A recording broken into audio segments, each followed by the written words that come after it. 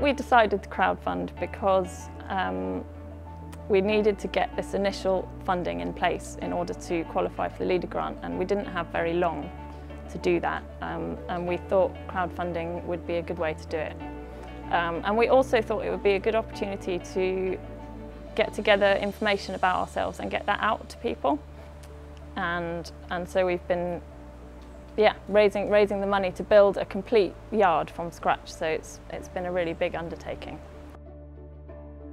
We've got a lot of rescue horses here, and it takes time to build trust with them. So for a lot of the young people we work with that have maybe come from foster care, they've had really difficult traumatic pasts, they can then relate to that horse's past. So Chapas, for example, although he's showing us his bottom, but on his face he's got some scars from bad treatment. So a lot of the young people in foster care will relate to Chapas.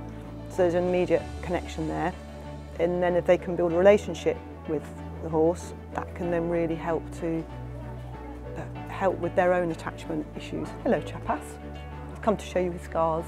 It was really a nice opportunity to sit down and really think about Sirona in a different way than I have before, because up till we started all of this I was just a practitioner really.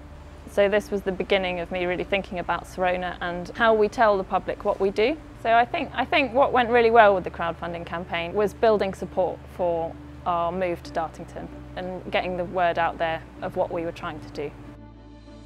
What we're really doing is trying to build resilience in young people, so that's a bit of a buzz term at the moment, but you know, it is about opening opportunities, building skills, building self-confidence, self-esteem, empathy towards another animal.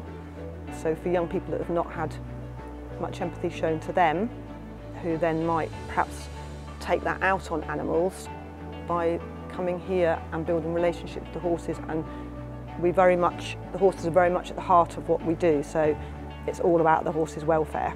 Here it's really about learning about the horses' personalities, their backgrounds, what they need that day, so then the young people are modelled that that's maybe a better way to behave with each other.